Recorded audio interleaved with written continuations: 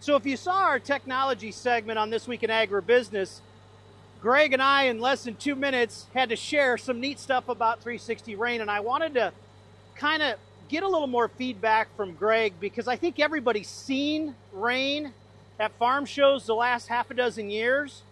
Well, now you got the production model. Greg, you said you got 120 of these running around the world. Obviously, you're going to have a ton more next year. You can run it all from your phone. It works in different crops. Talk about that a little bit more.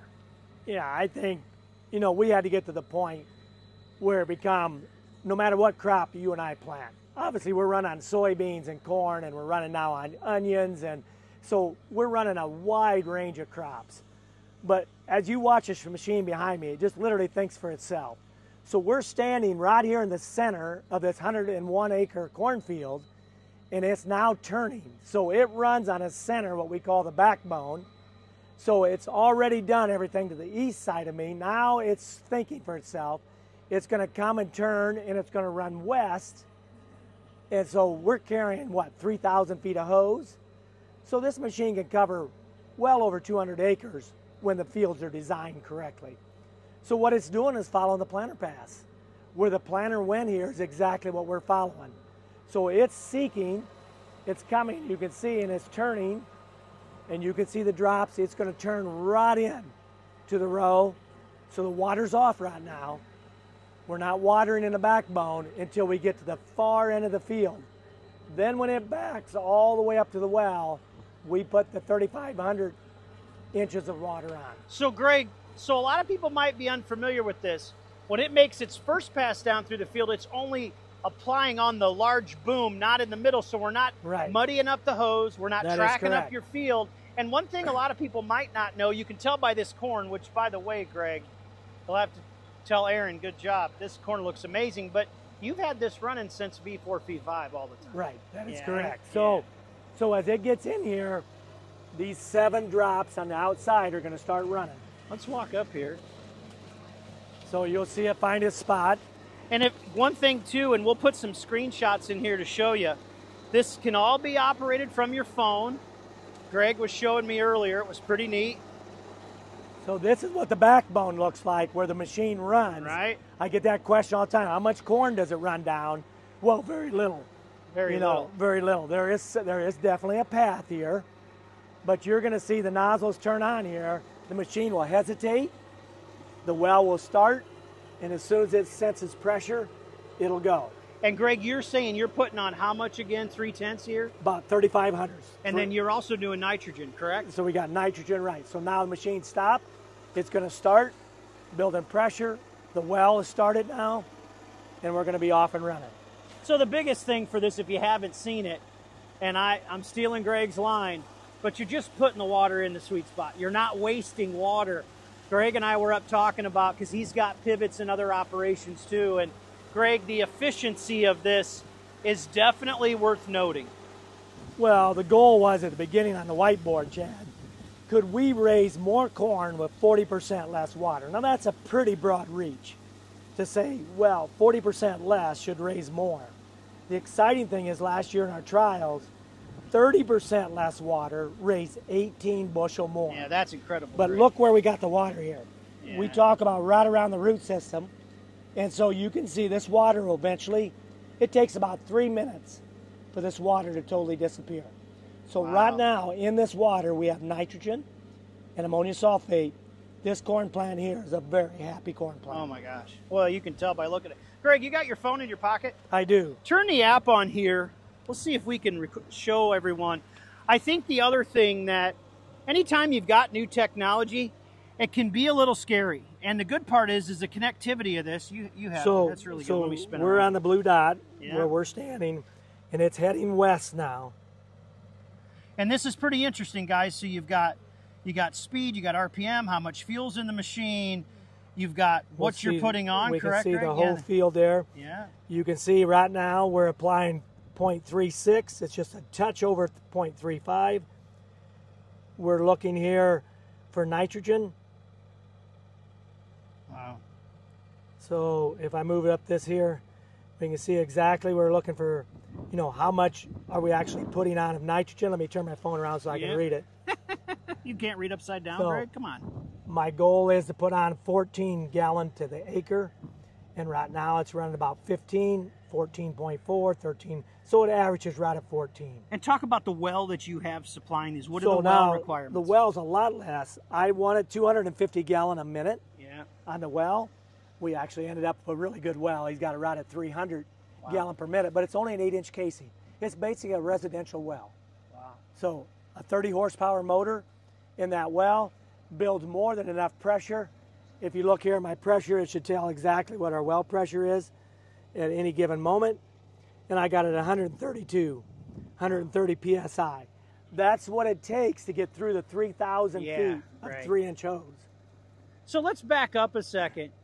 If you're watching this video and you're thinking this is interesting, give the elevator speech about how many acres one machine can do, you know, some of the basics that when guys start thinking about, hey, listen, maybe instead of upgrading our 4-year-old combine, Greg, maybe we ought to try something different to go find us 50 bushel a different way to get to mom's new kitchen cabinets. Come on, Greg, that's always the truth, right? It is. It's important. It's important. There you go. That's but right. the truth is there is some limitations, and you and I were talking about that. What does one machine really cover with 3,000 feet of hose and so forth? Right.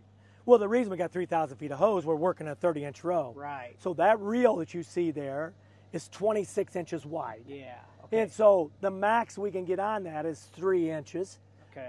or 3,000 feet of 3-inch. But by design, I want it to be able to do up to 200 acres, depending upon field shape. If it's a perfect rectangle, I'm doing 230 in one of my fields. But it just ended up being the perfect shape. Okay. But no matter what the shape of your field is, you saw this field, it's not pivot friendly. No, not It's at got all. some really long leg. I'll spin the of camera rows. around, and I don't know how well you could see it. You can see but the river over there. Yeah, there's a river, and there's not a straight, well, I guess you got a little bit of a straight side up there, Yeah. but this field is a great example of where a pivot wouldn't work. So pretty easy to get 160 to 180 acres, you know, and of course we do multiple crops. A lot of dairies will do 80 acres of alfalfa tomorrow, and then we'll get the alfalfa done. We'll wrap back into 100 acres of corn, silage corn, so it's from A to Z. The beauty for me, though, is it puts me in control. Yeah. I'm a control freak. I want to manage what's happening today, Yeah. how to feed this plant, how do I relieve stress. You know, as you look down here, you know, this is a happy corn plant. Oh my gosh. This corn has not rolled in here No. since we started, even of 7 90-degree days. I think the hottest day so far has been 97. So we can manage all the variables.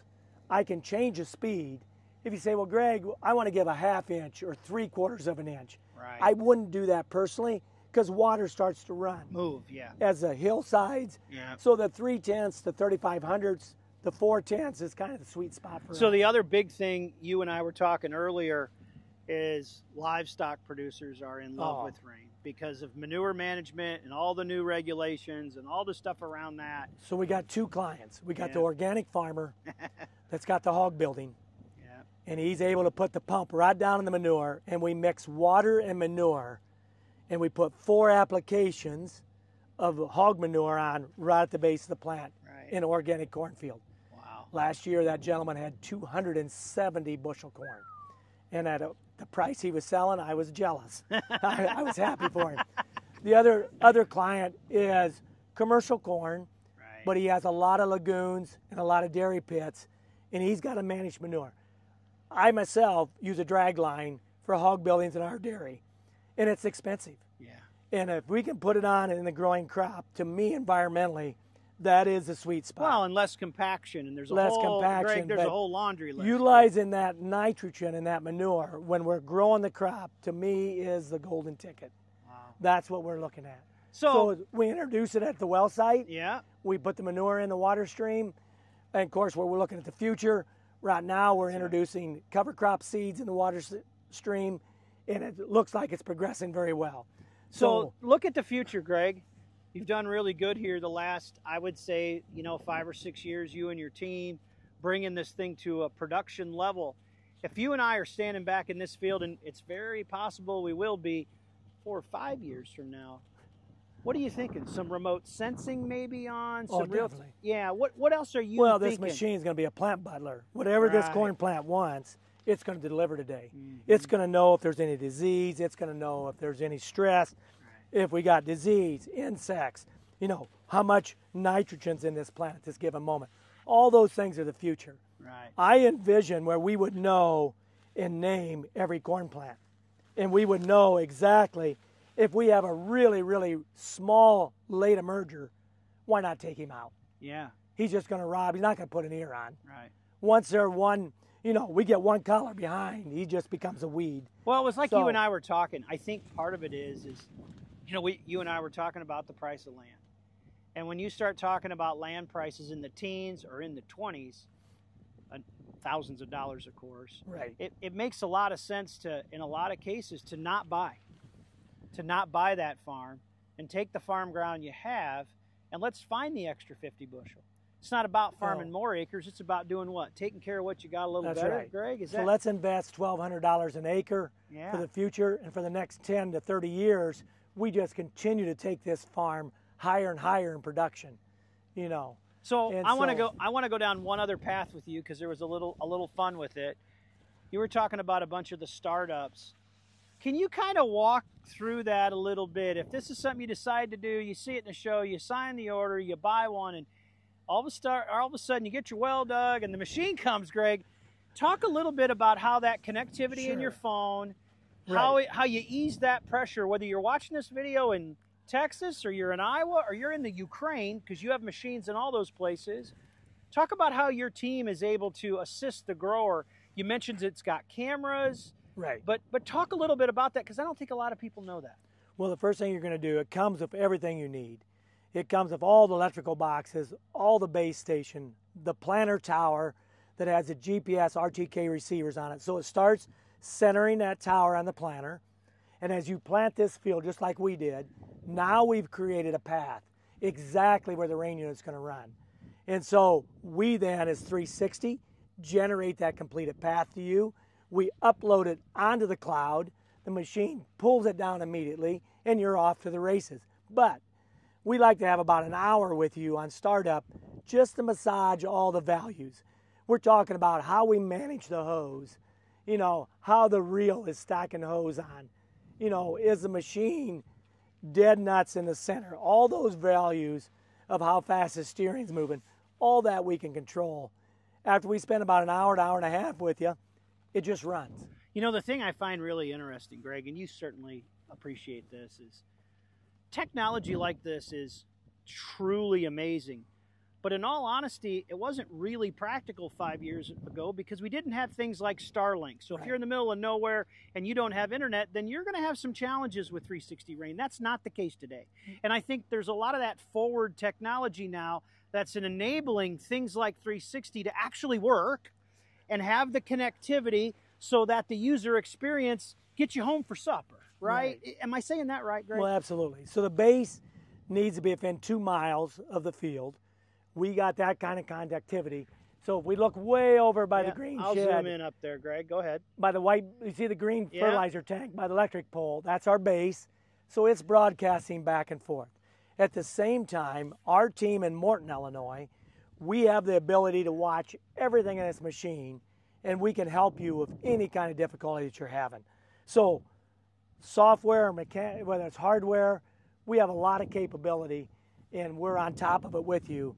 And we're just making sure that your life, you know, I run pivots for a living, and we call it the irritation season instead of irrigation. Greg, that's terrible. I'm going to delete that. No, I'm going to leave that in, Greg. Well, I understand all the things that can happen. And so I'm pretty passionate that this machine, since it started, I'll just tell you, maybe I'm lucky, but it hasn't stopped. This one. Yeah. This particular field, it's just run nonstop back and forth. Wow. And as soon as I cover this whole field, I start over at stage 1 again.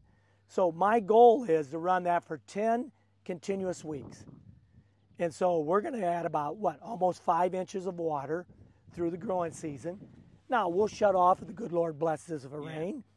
And you and I better hope it rains some. Yeah, that's right. You know, we definitely need across the Corn Belt some good rains. So as you watch it here, though, this is how simple it gets. It totally thinks for itself, and it just keeps moving its way across the field. Wow. Well, Greg, for more information, I noticed you guys have some some things online where if you want to get one of your field mapped, I played with that a little bit. Yes. You've got some things online. Explain to people where they go to learn more. Certainly there's a dealer network and an expanding dealer network for 360. Absolutely. Explain to people what's their step. If you find this, whatever this is, 15 minutes interesting and you want to learn more about it, Greg, what's the next steps? Go right on to 360rain.com. Go right in and just pick one of your fields. Very easy to do. Just take your finger and map it, send it in to us. We will give you a field design back, and we'll say, you know, Bill Smith in Iowa, we can do 92 acres of your 92.5 acre field. And we'd show you exactly how it looks around the trees, around the lake, and we'd show you exactly. We will respond back to you with a video and show you exactly and talk you through it. Next step, then you correspond back to us. We get you a dealer, we get you a price, and we start talking about what does it look like in the spring of 25, making sure you can get a cornfield that looks like this. Yeah, well, I'm going to tell you, I've been fortunate enough to travel here the last 2 or 3 weeks, and you can see this field of corn is not longing for anything, Greg. It is a, what did you say that? It's a happy corn plant? Is that what you call it? Yeah, we like a really happy corn plant. This is a really happy corn. Actually, I think this is a spoiled corn plant, Greg. I think that's what this is called. Well, Greg, thank you so much. It's been fun. I remember you and I in the shop and you showing me stuff probably 4 or 5 years ago that I couldn't repeat, and it's come a long way, Greg. So thank you very much. You got a heck of a team that's put a lot of time, had a lot of bumps and bruises along the way, but you got something here to really be proud of. Well, thanks, Chad. It's really good having you out today to see it. Yeah, it's a lot of fun. If you got questions, you know how to find them. Thanks, guys.